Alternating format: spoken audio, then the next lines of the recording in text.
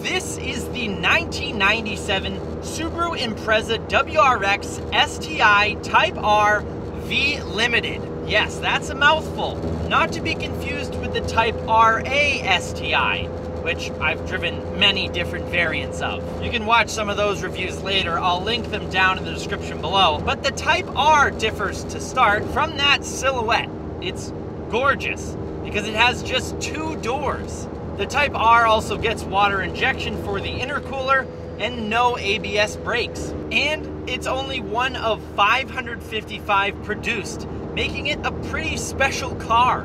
The V Limited was produced to commemorate Subaru's success in the FIA World Rally Championship. And power in this Type R STI is provided by still the EJ20, which is a 2-liter 4-cylinder boxer engine injected with air by a single turbocharger. And it pumps out 276 horsepower, thanks to the gentleman's agreement, and around 260 foot-pounds of torque.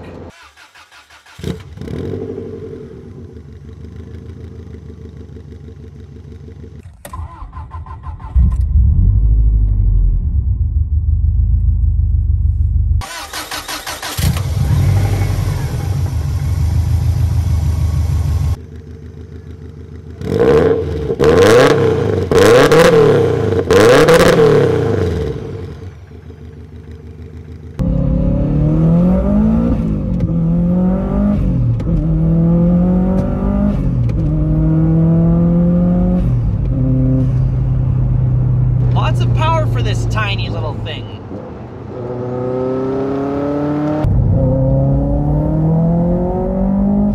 And it sends that power to all 4 wheels. Of course, that's one of the STI's party pieces, all-wheel drive, through this 5-speed manual transmission. And it'll hit 60 miles an hour in stock form in just 4.7 seconds and onto a top speed of 135 miles an hour.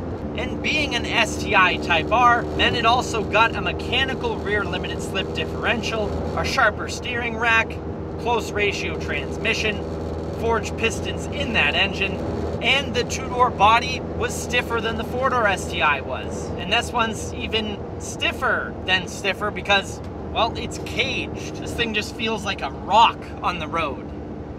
I just love driving these things. They're always so much fun. They're such a bang for your buck in the JDM world. And this one's just so special. It's a Type R V Limited, and there's just not a lot of those around. Now, this STI Type R does have just 75,000 kilometers on it, or only 46,000 miles for you American folks. Thank you guys very much for watching. I'll catch you in the next one. Happy motoring.